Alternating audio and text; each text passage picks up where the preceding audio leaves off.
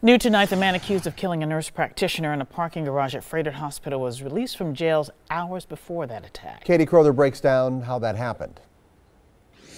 Prosecutors ran out of time to file charges, according to the district attorney's office, which says they were attempting to get Ken Freeman a mental health screening. In most cases, authorities have to charge or release a suspect within 48 hours. Police records show Freeman was arrested the night of the 22nd for resisting and obstructing an officer and use of a weapon.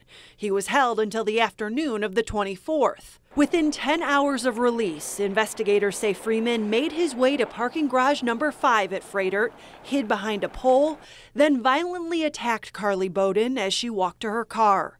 These details coming to light the night before Carly's funeral.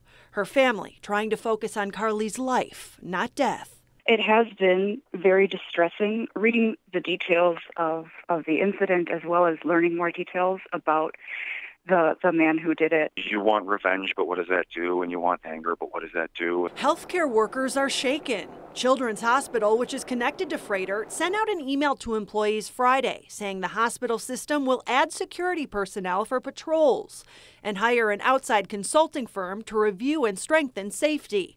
There are more than 500 cameras on site. One of them recorded Carly's attack. Meanwhile, many people are stepping up in the wake of Carly's tragic death. He's going for a choke. I go to the face automatically. MK Protection Strategies offering a free self-defense workshop for all nurses traumatized by what happened. The Milwaukee County Sheriff's Office, which is leading the investigation into Carly's death and which administers the Milwaukee County Jail, will not comment because this is an active investigation. Reporting in Milwaukee, Katie Froedtert, today's TMJ4.